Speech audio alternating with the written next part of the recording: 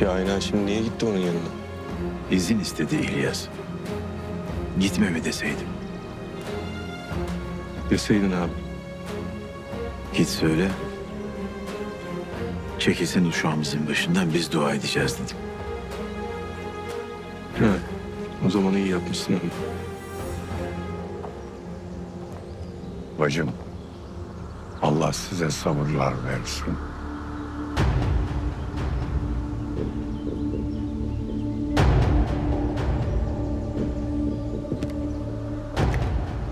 De bakalım Şahin'e. Belli ki bir şeyler söyleyeceksin. Diyeceğim şu ki, acını anlıyorum. Ama yaptıklarını anlamıyorum. Anlarsın. Sen bir evlat kaybettin. Yaptıklarını diyorum Tufan.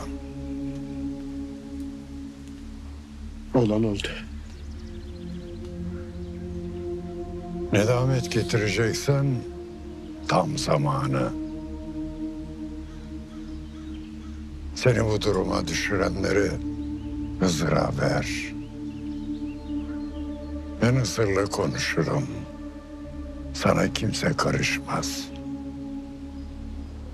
Bana kim karışacakmış ki Şahin'e? Bu saatten sonra ölümden mi korkacağım ben? Belli ki korkacağım bir şey kalmamış Tufan. Ama bu adamlara vererek ihaneti telafi edebilirsin. Acımı nasıl dindireceğiz? Onun tek yolu oğlunun intikamını almak.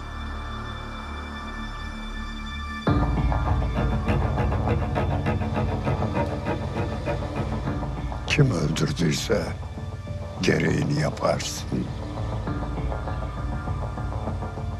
Oğlum Hızır yüzünden öldü. Gereğini de yapacağım zaten. Diyecek bir şey yok. Belli ki duymuyorsun. Velat halin. Amin.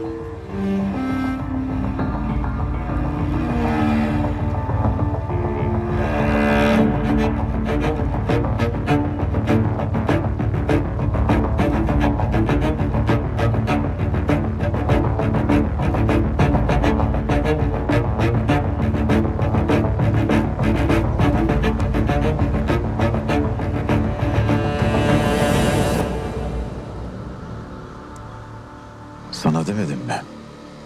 Oğlundan daha ölü duymaz seni diye. Ölüyü de yıkıyorlar ya Hızır. Son vazifedir diye dedik. Eyvallah.